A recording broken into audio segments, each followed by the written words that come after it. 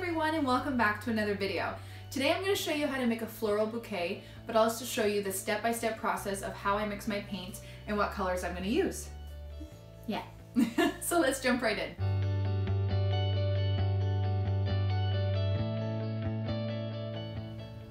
Okay, so today's tutorial is going to be a little bit different. This time I'm going to show you how I actually mix my colors on my palette. My palette is usually never this clean. I tend to reuse colors after I've put them down and mixed them before, but for today's purpose I have cleaned them off. But today I'm going to be showing you what colors I'm using and how I mix them to create kind of a purple bouquet. Okay, so the colors that I'm using, I will just show you quickly. They're all Winsor Newton Cotman watercolors. So I have Mauve, I hope that's how you say it.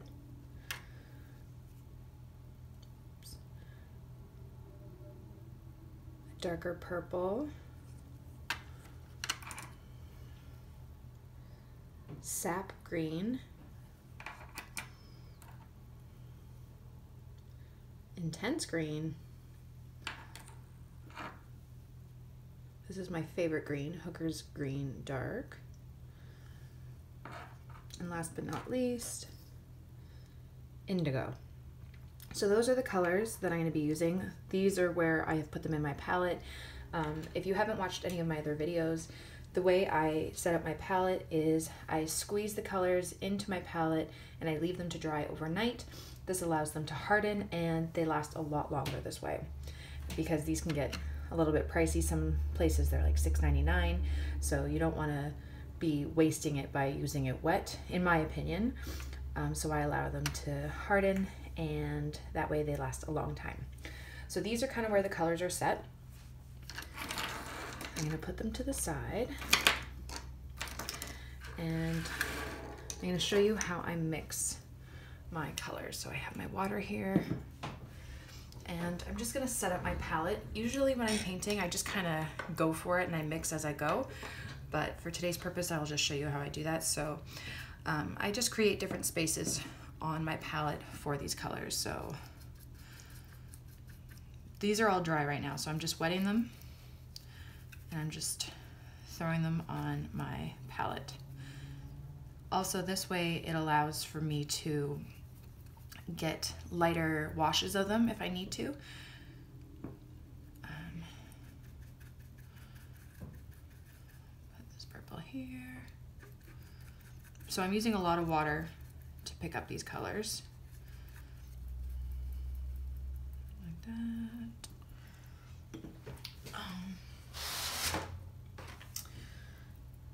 I'm going to create some other greens here. So I'm going to take the colors I'll really be mixing are the greens. So I'm just gonna put some green there. And I'm gonna create different shades of green by mixing.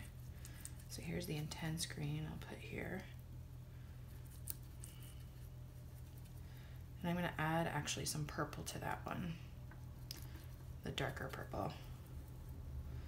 And then I just go back in. Yes, I had purple on my paintbrush already when I went back in there, but unless I find it's a yellow paint, you don't really want to put this brush into a yellow paint, then it will kind of muck up that one, but the purple and the green don't really make too much of a difference. So that's kind of a really nice tealy green almost. Not teal, but it's like an emeraldy dark green. I'm gonna have some sap green over here, which I really like. I think I might just keep that as is, maybe add a bit of dark like that. And actually to that other dark green here, I'm gonna add a little bit of indigo.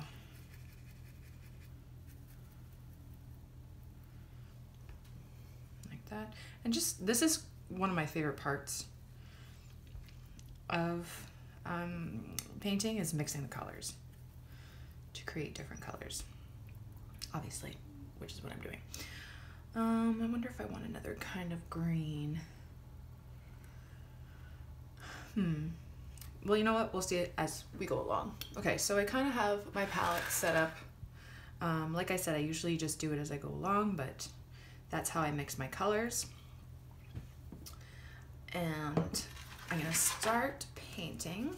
So the paper that I'm using is Arches watercolor paper, which is my favorite watercolor paper. It just is the best quality I find for the type of watercolor I like to do. So to start, I am going to do a very light wash of this mauve. So I already have my mauve here. I'm just gonna wet my brush. I'm gonna, wet my brush.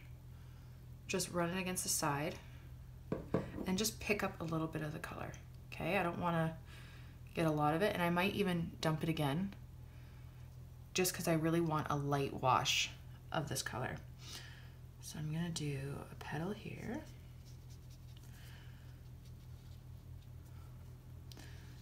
Another petal here. Now I want it this light where you can barely see. Okay, so that just requires having more water on your brush than paint. 3 petals, little one, and then kind of like a C shape here. Okay, and then I'm gonna go back into my mauve color with the darker pigment, which is more paint than you used the last time, and just touch kind of where the middle is. And then you can even go directly into the paint so it's even darker, and then touch just around the edges like that.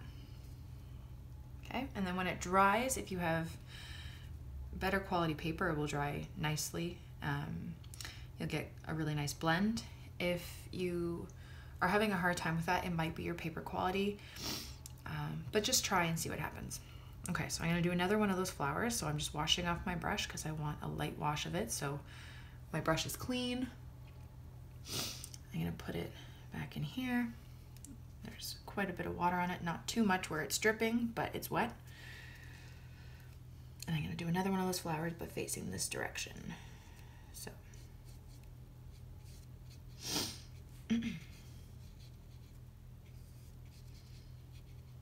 It might help too if you turn your paper.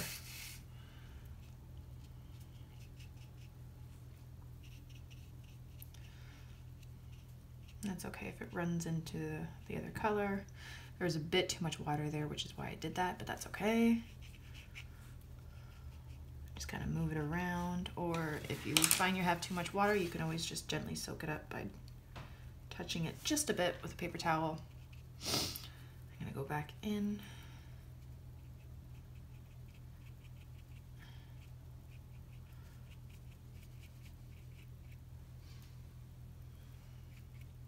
Touch the edges. And I'm gonna go directly back into my paint so I can get a darker shade of it and just touch like that.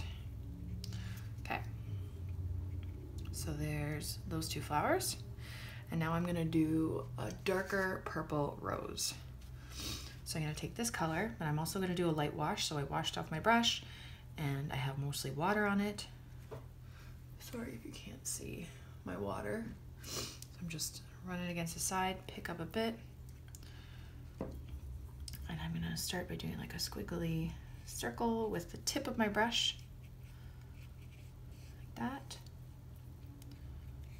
And then I'm gonna do thicker strokes around. And then I think it's nice if you kind of touch the other flowers. Make sure it's not too wet so the water doesn't like run into it, but it's slightly wet your brush. And then you can get a nice blend from one flower to the next, I think, which looks nice. So it's a really light wash, and now you're gonna go back in like we did with the other flowers and touch kind of more around the middle, maybe a bit of the other petals, like that. Not too much. I really like a light flower, and then go back in from directly into the paint where the middle is, so you get that nice dark blend.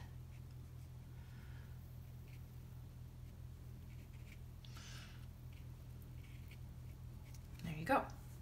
And it will dry quite nicely. I'm actually just gonna drag some of it out. Okay. I'm just adding more petals. Just kind of go with the flow and see what you like. Okay, so there are my flowers, and now I'm gonna incorporate the leaves. So I don't really have a method of how I put them on there. I just kind of fill up the space. I might want a bit more flower right here, so like just little buds, but I'll do that after. So I'm just gonna take one of the greens, and I might even touch part of the flower so it bleeds into it, which I really like that effect. You don't have to do that if you don't feel comfortable. And just kind of place them around evenly. Okay, I'm gonna move my water out of the way so I can see better.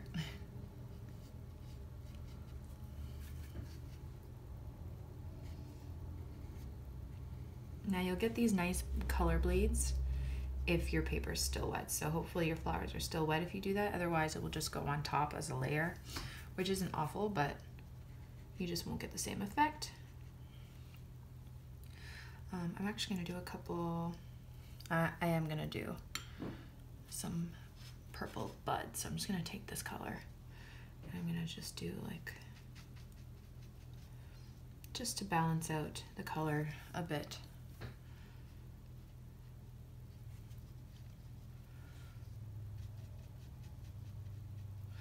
That, and I might go back in with a darker purple, like that. And then if you have a smaller brush and you prefer to do it with a smaller brush, you can take your small brush to do a stem. I'm just gonna use the tip of my big brush. Just kind of gently touch it, not too much. Make sure you don't have a lot of water on your brush or it will overpower those little buds. But just like that, just to give another little bit of color there. Okay, and then continue with your leaves. So now I'm using a different green. Now you might notice that you might have to mix more paint as you go along. So like this is not gonna last me to the rest of the bouquet. So I'm just gonna keep creating more. Sometimes it changes color a bit, which I think is fine. That time I used a different purple, but that's okay. And it creates a different leaf color, which I like.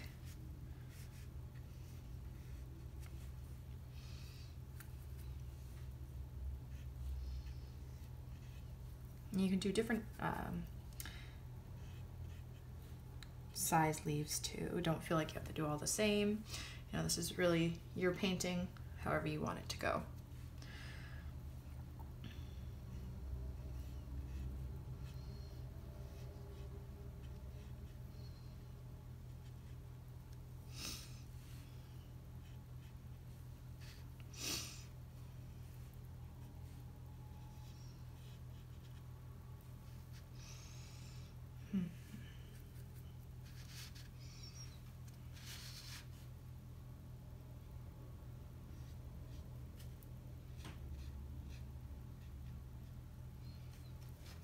See, I didn't want it to touch the flower right there, so I'm just going to quickly pick up that color. Now if it's dry, or if it's still wet, you can do that. There's still a bit more on the purple that I don't want it touching, because the purple's already wet, it's not going to blend, so it's not going to work the way I want it to. Also, what you might notice here is this little part. So this green leaf here wasn't completely dry, but it wasn't completely wet. So when I went over top with this darker leaf, it kind of made this weird pattern, which sometimes is fine. Right now, I'm not a fan of it. So to fix this, I'm just gonna wash off my brush, take that other green, and I'm just gonna go over top of it again and then blend it together. So you don't get that weird pattern. Or you can keep it too, which I think is fine. But if that happens, you can just go back over it again. Okay, I'm gonna do some green here, but I think I might mix a bit of the darker green just to, so it's not too bright. But I actually might mix a bit of purple to kind of give it a brownish tinge. That makes sense. So it's not as limey green. I'll do some.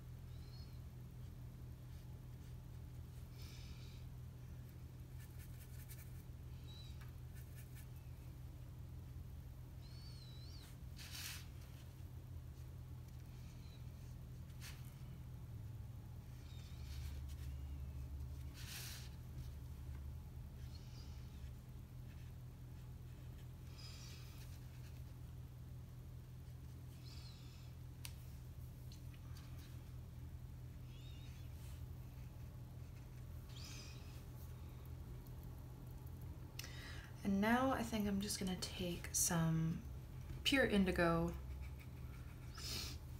and just add a bit more of the smaller leaves just to give it that little pop of darkness. Because the middle of these flowers is going to be indigo, so I think it will tie in nicely.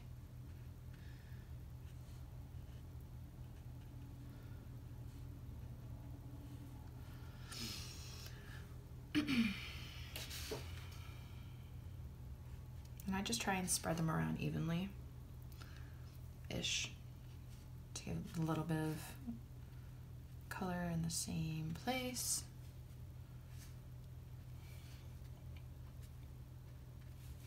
And I'm just using the shape of my brush to create these tiny little stems and leaves.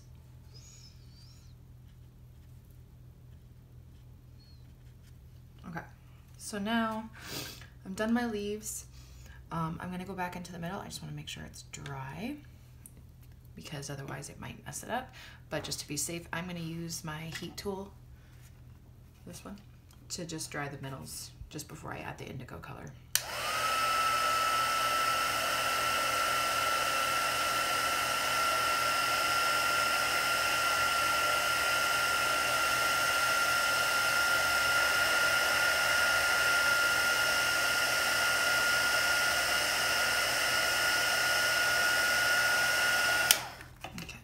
Good.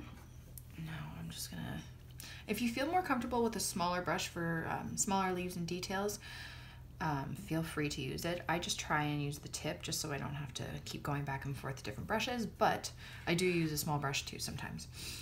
Okay, so I'm just going right into my indigo, and I'm just gonna kind of create an oval, a rough oval, and then just do some dots around. These are kind of like anemone flowers, just rough like that, easy peasy. And there is your purple flower bouquet. Thank you guys so much for watching my video. I really hope you enjoyed it and I hope you learned something. Don't forget to subscribe to this channel and also follow me on Instagram for more. Have a great day, guys. Bye.